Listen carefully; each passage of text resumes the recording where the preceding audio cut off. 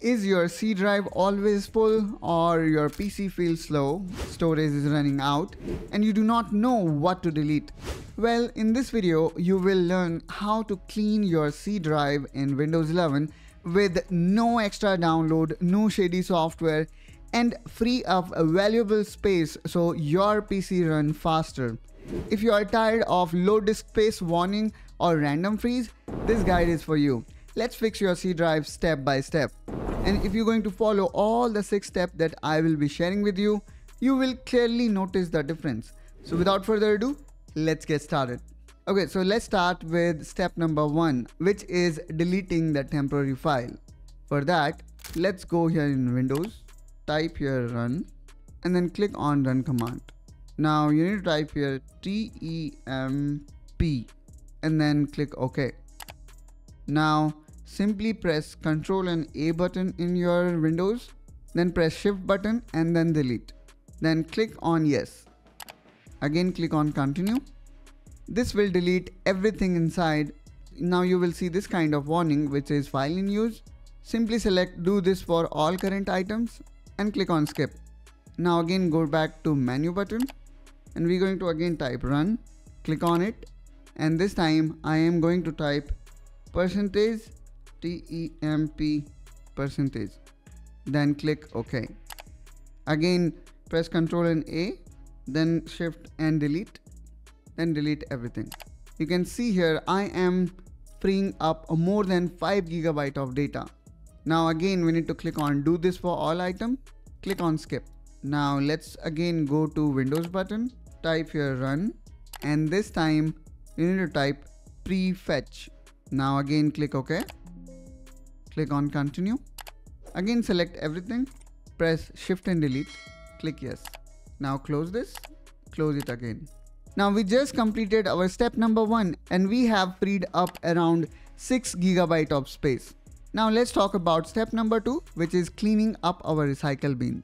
For that we need to click on Windows. Now type recycle bin. Click on recycle bin. Now go on the top and click on empty recycle bin. Now click yes. So here also we have freed up a good amount of space. Now by deleting data from recycle bin, we again here you can see have recovered around 50 GB of data. I mean it was 335 GB free, now it is whopping 385 GB free. And we just with total recovery of whopping 60 GB of data. Now we have freed enough of our data. Step number 3 going to improve performance and response of our Windows by removing unused apps and features. For that again I'm going to click here on Windows and then we need to type settings. Now click on it, go to apps, click on install apps. Now go here on the right and sort by size large to small. So this kind of gives you understanding which app is consuming maximum amount of space in your system. Now you can look for the app that you do not use quite often. For example, in my case, I found one. So I'm going to remove this app.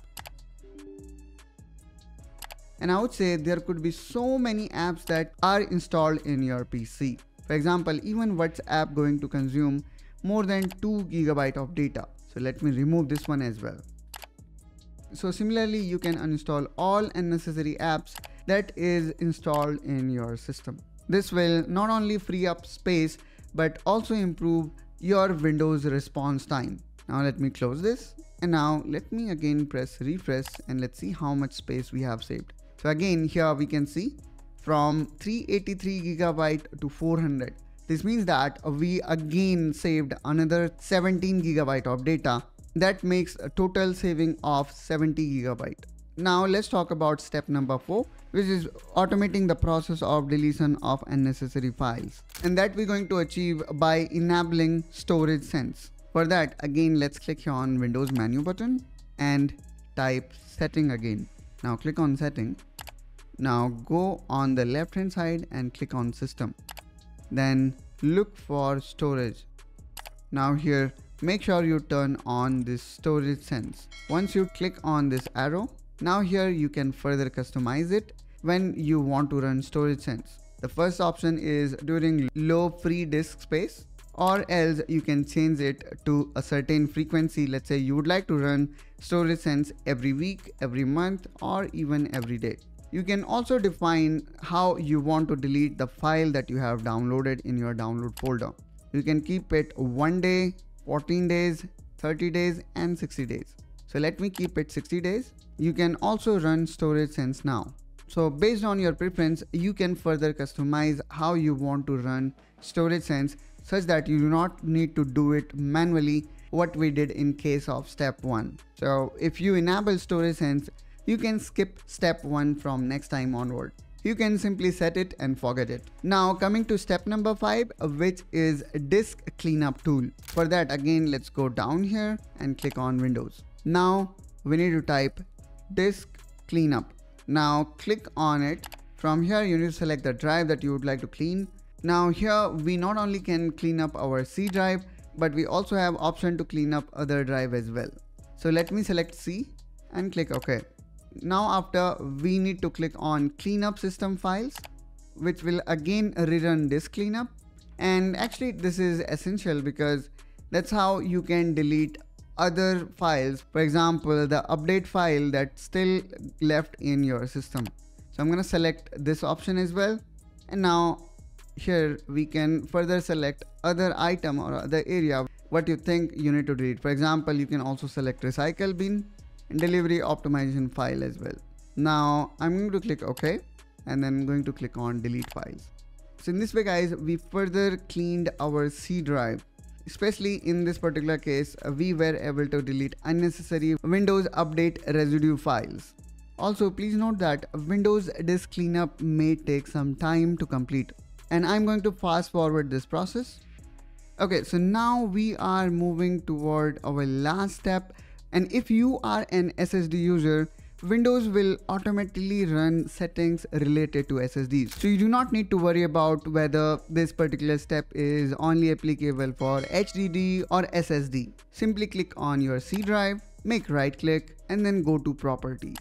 Now we need to go to tools tab. Then you need to select the option which says optimize and defragment drive. So I'm going to click on optimize. And for example, you are not aware of your media type or your drive type, whether it is solid state or hard disk drive. Here you should be able to see the information about. Now the next thing here we need to do is we need to click on optimize. And there we go. So here we can see we have optimized our drive. So in case of hard disk drive, it's going to run this fragmentation process. However, when we do this for SSD, it is quite fast, I would say. And it will run TRIM process that we just saw completed. In case of hard disk drive, it may take a way more times, so you may require to wait for a while for the optimization to get completed. So I would suggest do it once in a while. It is quick and will make sure your SSD or HDD stays in top shape. And in this process guys, we not only freed about whopping 75 GB of data, but we also uninstalled and used apps, making your system perform faster. And on the top of it, we use other tools like disk cleanup and optimize your drive to further keep your hard disk drive or solid drive performance in the top shape. Additionally, we also talked about how we can automate some of process using storage sense. And all this we have done and achieved through zero external third-party tools. Now you should see your PC running smoother and your C drive is breathing easy. I hope you find this video helpful and informational. If so, then please make sure you subscribe to Technoholic for more such tips and tricks. Also, if you have got any feedback or suggestion, please do let us know in comment down below. And let's catch each other in one such another video. Till then, you take care and bye-bye.